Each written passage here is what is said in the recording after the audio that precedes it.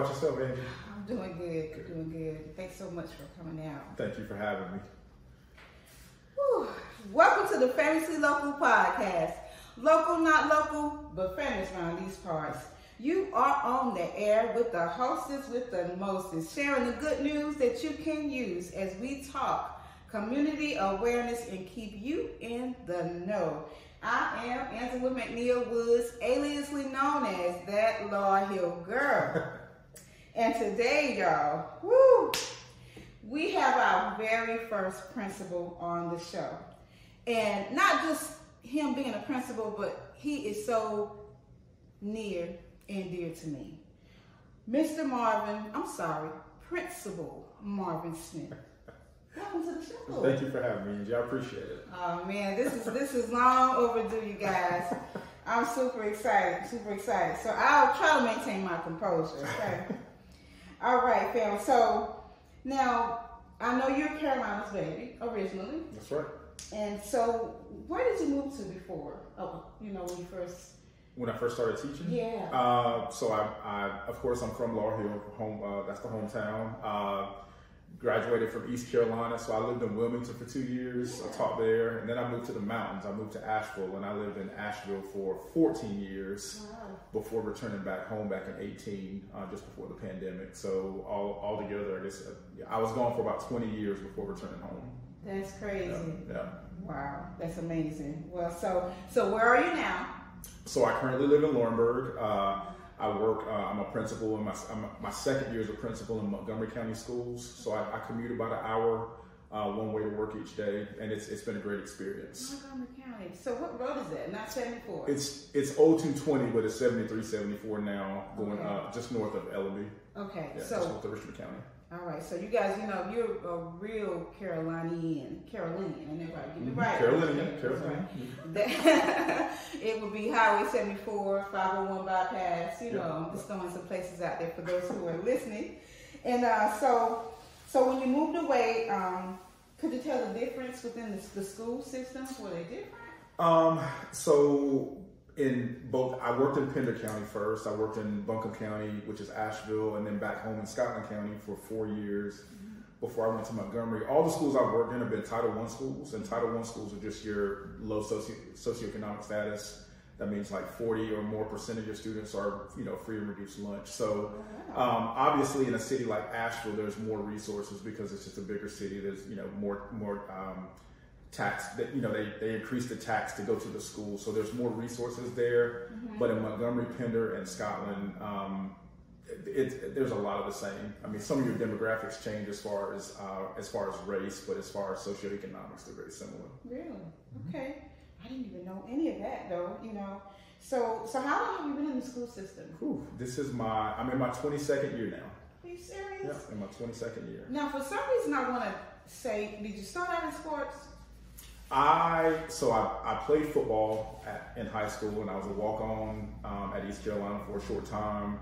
But I started out coaching. I was an elementary school teacher my first 5 years in education. Okay. But I coached football and basketball, so that was kind of like sports were kind of my thing. But I always loved kids, and I started out elementary. Then I taught middle school for from 07 to 2016, so I guess about 11 years. Wow. And then I became an assistant principal for 6 years, and the last 2 years I've been back at the middle school as a principal. And hadn't aged a lick, y'all. I sure feel it when I get up in the morning. Hadn't aged a lick. Now, so high school, was that Scotland High School? Scotland High School. All right. Home of the Fighting Scots. Yeah, there we go. Go Scots. I used to want to be a cheerleader, but it just didn't work out for me. So now, what made you choose this career path?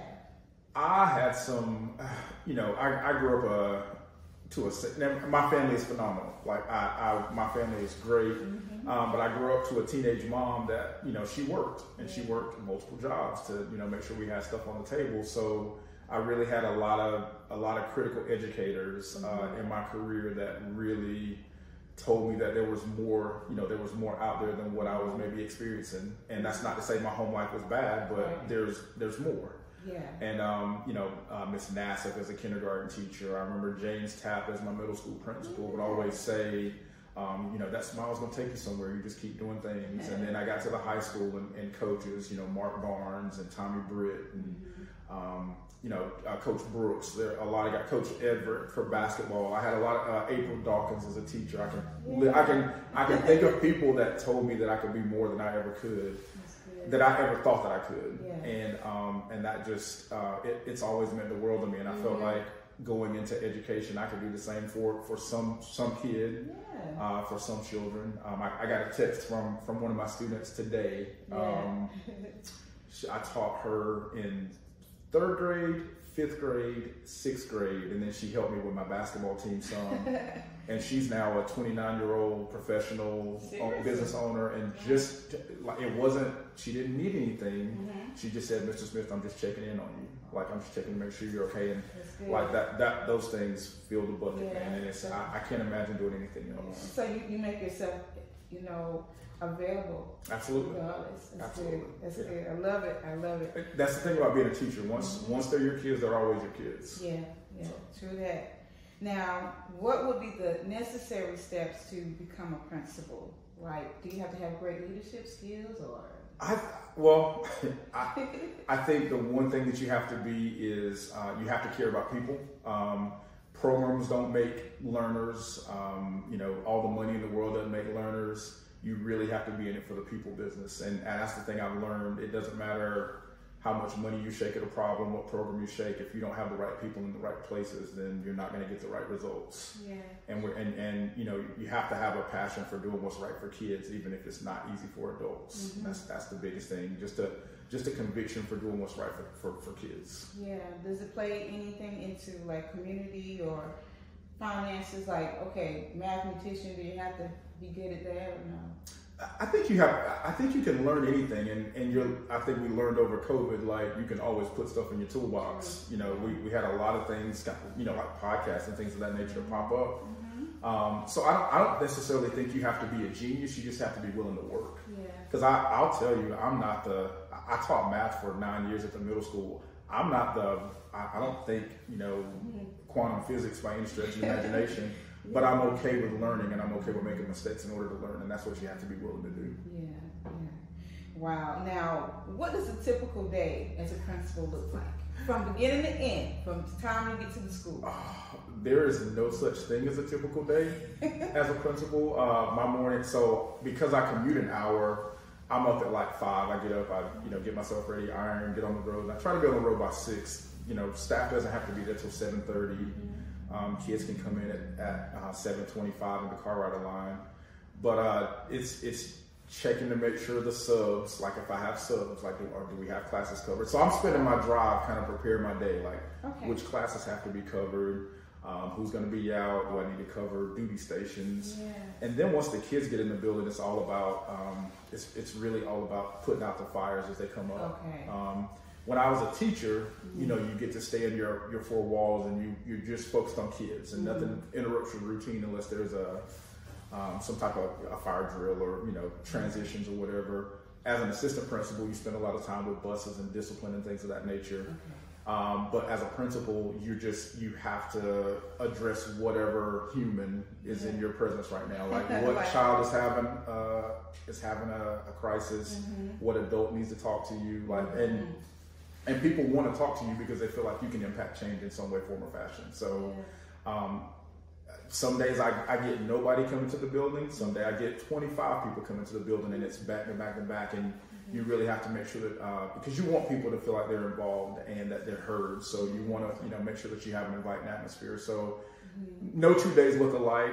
It's really about just supporting people wherever they're needed. Well, we need that because that was going to be my question. What is your main role of a principal? And then, as an African American, has it been hard? I don't think it's been hard. I think because there's not a lot of us in education, we get asked questions like we have the magic pill sometimes. I was like, and I can't speak for all Black people. Like I can speak for me, and I can speak for my kids and some of my family, but no nationality has all the same answers. Like there's so many different cultures within a culture. So but I think as long as you treat people the right way, and sometimes it in some ways like a little bit of pressure to form like a counter narrative. People have this set mindset of what they feel like a black male is. True, yeah. And I feel like I spend some of my time trying to undo that. Like, no, I love my children. I love my family. I'm not out doing the things that maybe you think that's what we do. But so I can't say that it's been hard. It's just sometimes I put some undue pressure on myself to make sure that I make it right, and I want to do it the right way. Yeah, wow. I love that. That's good. That's good. Wow. Now, I want to pivot for a moment. So many of our youth, they turn into gun violence and, gangs, not all of them. And unfortunately, the rate of suicide has been so high in the last several years. What do you think is needed to, help our youth move forward? I think kids turn to violence, or they turn to gangs, or they turn to things because they want a sense of belonging. Specifically, your adolescents, your teenage boys, they want a place to belong, and you have so many broken homes where there's not a father there in a lot of cases, or maybe even a mother there, and the thing that I've learned in working in Title I schools is a lot of times you have neither of the primary parents. You have grandparents and great grandparents, or aunts and uncles. Okay. Yeah. So those folks are so busy trying to provide a house that a lot of times they can't provide the other supports and an ear to listen, because they're so busy trying to put food on the table. So I think there has to be some type of outlet. A lot of kids play sports, and that's great, but not everybody can play sports. So we have to find other ways to have kids plug into interests. Because if you got idle time, they're gonna find something to do. True. And typically it's not gonna be something you want them to. Right. So we, money instead of putting money into dog parks and all the fancy restaurants, like there needs to be an emphasis on like community centers, so kids can have things to do outside of school. And for kids that don't play sports, there have to be things at the school that they can tap into. One of the things I love about my school is we have a great CTE program. The CTE home ec is what it used to be called. Okay. But we have things like culinary and drones and medical technology. So kids are learning how to experience these different careers and pathways to find jobs. So there has to be a return, because there's a glut of skills tradesmen in this country. Like, there's not enough HVAC people or plumbers or electricians, which is why they can charge so much money. But kids have to understand that there's other pathways than what they're taking. Quick money isn't always the best money. That's true. I like that. That's good. We definitely need all of that. Now, are there any mentoring programs? So your program, the CTE, is kind of like a mentoring. It's something they take during the day. We don't in middle school. You don't really do after school as much. That's more allocated towards the elementary schools. We did it. We've done after school, but you don't get very good attendance, so it's not worth the investment a lot of times. But there have to be things, and a lot of times in those communities, you don't want it at the school. Like, there has to be things where people are, like taking those in the community after school opportunities out to the community somewhere, to the local churches, which is a safe place, or something like that. So unfortunately, and this is just my perspective, I feel like there's not enough people that are in it for the outcome of kids. Like, they're in it for the income. And for a lot of the kids that we're talking about, they don't have the resources to pay for expensive after-school programs. Like, we need things that are nonprofit and people that are willing to do things without trying to, make their pockets fat. And that's just not, that's not today's society, in my opinion. I haven't found it yet. But people aren't looking to help kids without, breaking the bank. And I know when I think about the Black men in Charlotte, like, there are different mentoring services in Charlotte. I'm not sure about the Carolinas, and I want so badly to do, it would be so awesome to have several community centers, but I'm just paranoid about, because of what's going on today with the robbery and stealings, and every time you look up, it's a youth, Right. Not saying that all kids are like that. So it just makes it hard. In fact, I would contend that the majority of them aren't like that, but the publicity that they get, like, that's what you're going to hear about. You're not going to hear about the kids at the community center doing robotics or something like that. You're going to hear about that crime, because that stay there. Gets attention. Yeah. Oh, that's good. Thank you for that, Marvin. Absolutely. Yeah, and so you have 2 handsome sons of your own. I do. And I'm just so glad knowing that they have you as a role model. And so what has been your advice to them other than, you don't want to be a granddad? Yeah, my little one, he's talking about, we've been a granddad. I'm like, you're 8, son. I can't hear about that yet. My advice for them is simply treat people the right way, like being kind to people, because you just never know what people are carrying. Yeah. And you never know when you're going to need that person, whether you need them or not, but you just never know when that person, people remember how you make them feel. They don't remember what you do for them, but they remember how you make them feel. So that's right. just treating people the right way, and whatever it is in terms of career, like just find something you love to do and you won't feel like you're working. I love kids. I get up every day and it makes it so I don't have a I have to mentality. I get to go work with kids. Yeah. I don't have to. I love it. I love and education is one of those things that you don't get the immediate gratification all the time. You hear about all the things that are going wrong, but in 5 years when little Johnny is graduating from high school and going off to college, that's that, like I said, I talked earlier about bucket fillers. That's that stuff that we live for as teachers. But just finding something that you just love to do, and if you get paid for it, it's a bonus. That's right. Yeah. That's exactly right. Wow. Now, if anyone had any questions about the session, and you guys, as we are talking, hit that subscribe button because we want to keep bringing great content such as this.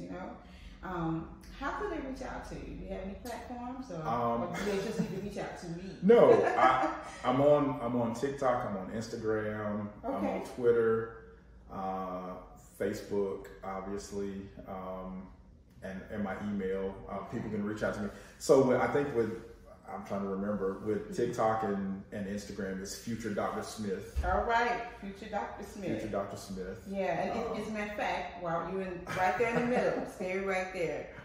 Tell me what's happening now. What are you doing up and coming? I am currently, I finished in May. I finished all my work towards my the coursework towards my dissertation, or towards my doctoral degree, and now I'm currently in the process of writing my dissertation. So, next couple chapters over the next few months, and hopefully to defend in the fall and graduate next December as Dr. Smith. All right, y'all heard it, Dr. Smith.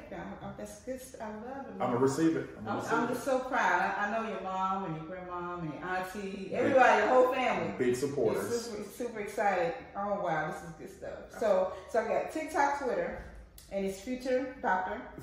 Smith. Okay. Future Dr. Smith. That's good. I like that. All right. So in the event you guys, if you miss anything, I'll have that information for you. In regards to Marvin's information. Now, if you had to advise the world right now as we speak, what would be your advice? What is on you? What's been like heavy, in your spirit, man? I just think understanding that our youth are more than just test scores and statistics. They're people, and you can't write there's a big emphasis on test scores, and that is a one-day snapshot of what they've learned over the course of the year. I've seen kids that are brilliant and I know it all fail it that day because they had a bad morning. Right. And I've seen kids that I know don't know anything because they hadn't done anything all year, pass it because they guessed right that day. So you have to look at the entire picture of a kid and understand that kids have a lot to say. They just need somebody to listen. And a lot of times I'll have a kid come to the front office, or a young person come to the front office, and they'll be like, can I speak with Mr. Smith? And if I don't have anything going on, I'm always going to listen, because sometimes they just really, all they need is somebody to listen to them. That's right. And we learn so much more, because the world that we grew up in 20, 30, 40 years ago is not the same world. There's not the same pressures and influences and instantaneous access to information that they have now. So a lot of times these young people need help navigating that, because they're going to have their own interpretation if we don't help them with it. That is so true. That is so true. Oh my God, I love that. That's profound. And so, with that being said, Marvin, first of all, I'm just tickled that he came, this distance, and that you took your time out, because I know you have your studies going on, and then you got to get back to school, But I want to thank you. Thank you for having me. Coming out, It was a pleasure and a blessing. I appreciate it. I hope you come back. Absolutely. I would love to do another, session on our youth, And I would love for you to come back. Sounds great. I appreciate it. Thank you, Angie. All right, you guys, you heard it. So, local, not local, but famous around these parts. Thank you so much, guys, for watching. Be blessed.